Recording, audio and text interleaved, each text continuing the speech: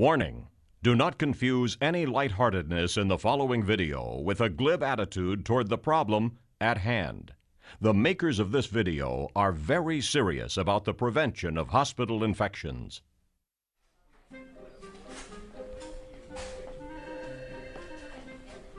Another busy day. Traffic as usual.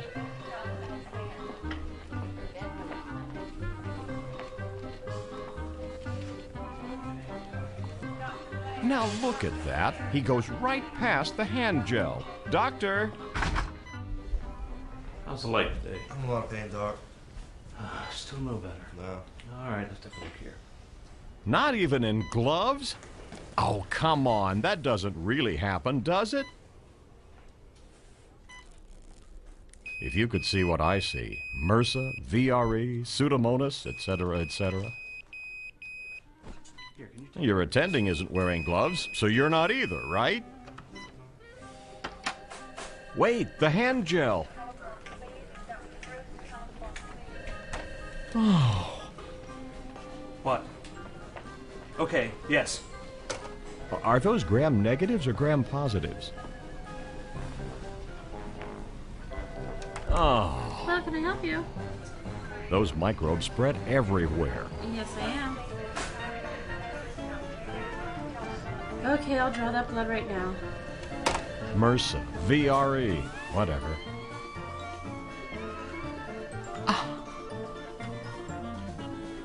Good grief.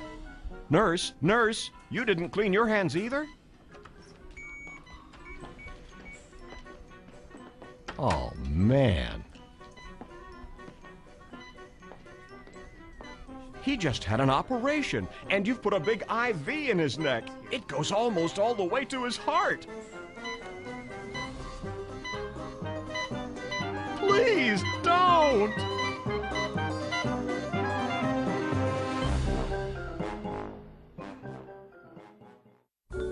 Finally, that's the part I wanted to see.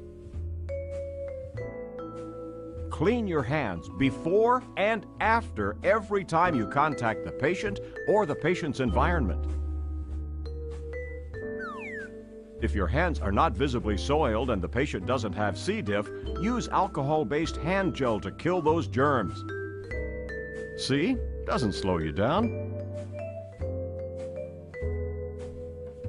Really, you should also clean your equipment just as often.